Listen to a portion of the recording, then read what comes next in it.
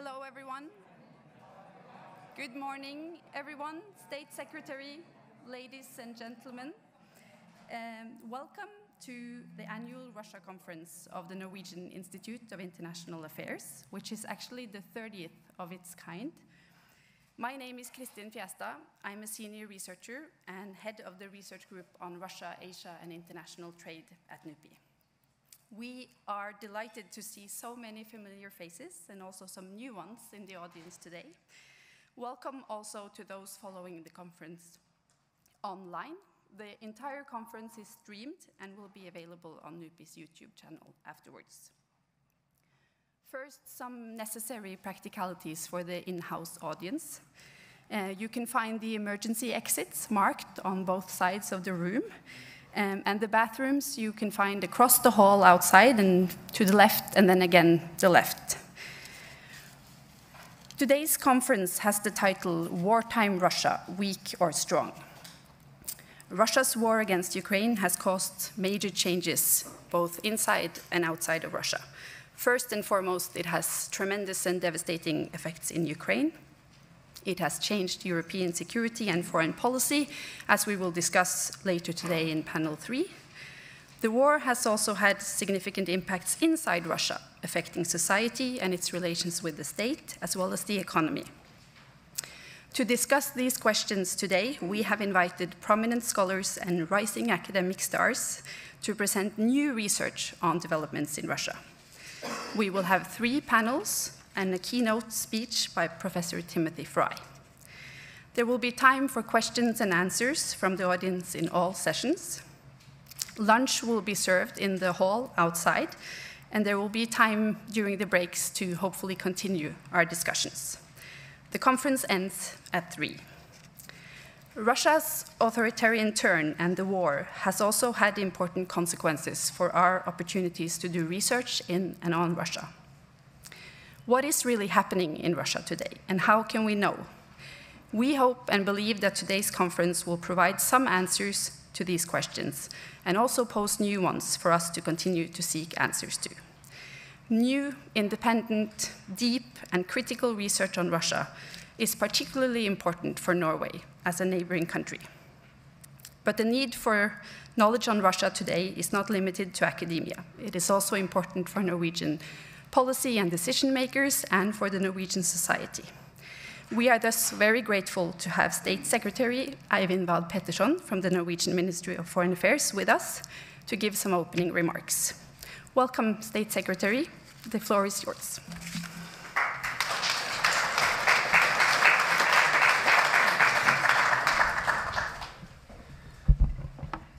Thank you. Thank you very much.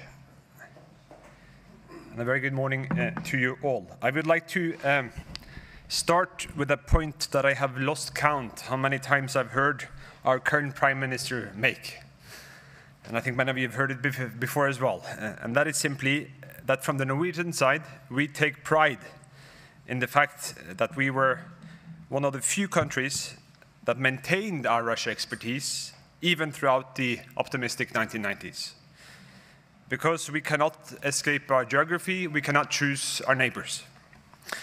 And after the Putin regime chose to pursue a war of aggression and a full-scale invasion of one of its other neighbors, it has obviously become more difficult to maintain and develop expertise and understanding of everything Russia.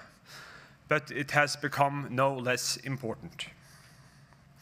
Russia will remain a major challenge in the foreseeable future. And knowledge and experience on Russia and how to interact with Russia in changed circumstances will continue to be of great importance, especially to neighboring states such as Norway. This is also personal to me. I spent my childhood growing up, and I've checked, 6.9 kilometers away from the Soviet and then the Russian border. And on Friday, I'll be traveling back to Kirkenes as we mark the 80th anniversary of the liberation of the eastern part of Finnmark by Soviet forces. But today, even with limited interaction between our two governments, there will from time to time be need for contact. For example, when handling incidents or accidents. And speaking from my perch in the Foreign Ministry, such matters are often related to the High North, including the maritime domain. For example, this summer's prisoner exchange, the helicopter accident on Svalbard, or the fact that the Bilateral Fisheries Commission is meeting again this week over video conference. At the same time, we need to have the competence and capacity to follow and analyze Russian hostile behavior and to stand united with allies and friends in deterring and countering the Russian regime. There's a need for a finely attuned and effective public diplomacy, as well as silent diplomacy, when managing issues in our relations with Russia. Russia expertise and a high degree of general knowledge about Russia play a crucial part in the effective conduct of both. Now, the major challenge is, how do we maintain and even build expertise in an era with very limited contact with Russia? There's a need to think creatively about that question. Because it is in Norway's national interest to have research institutions, and that's institutions in plural, civil society with Russia expertise and experience. And let there be no doubt, speaking on behalf of the Norwegian government, we respect academic freedom. Civil society should and is free from government interference. My point simply is that it is a question of national interest of Norway that we have Russia expertise beyond just the Foreign Service or our intelligence service. On the Norwegian government side, we have started thinking about how to deal with this challenge. Going forward, we're interested in tapping into experiences and ideas from allied and partner countries as well. And one track we are working on is how to increase interest in applying for Russia-related studies. We worry that many potential future Russia experts are reluctant to go down that path due to the limited career prospects. And there's a need to talk up such studies to make them more attractive. Another track is to coordinate and tie more closely together the remaining expertise, both in academia and civil society and government. And we're looking at ways to create more opportunities for contact and experience sharing across institutions and government offices.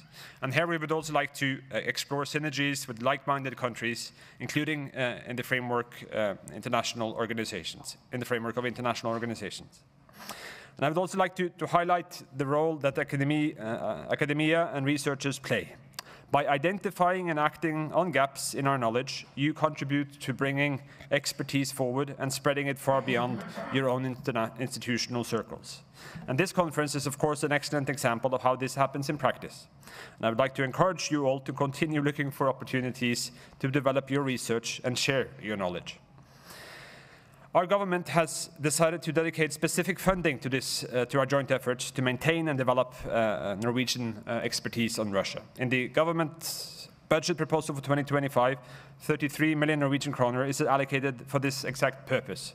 And we are in discussions with partners such as NUPI on how we can best proceed. In general, I encourage a broad and inclusive dialogue among all stakeholders here in Norway and among our allied and partner countries on how we best can build our Russia expertise. It will be an important success factor when navigating through challenging times ahead. And today's conference, with all the excellence gathered here in this room as speakers, panelists, and participants, will be a perfect occasion to kickstart this discussion. Thank you very much for your attention, and all the best for today's conference and for the important work ahead. Thank you very much.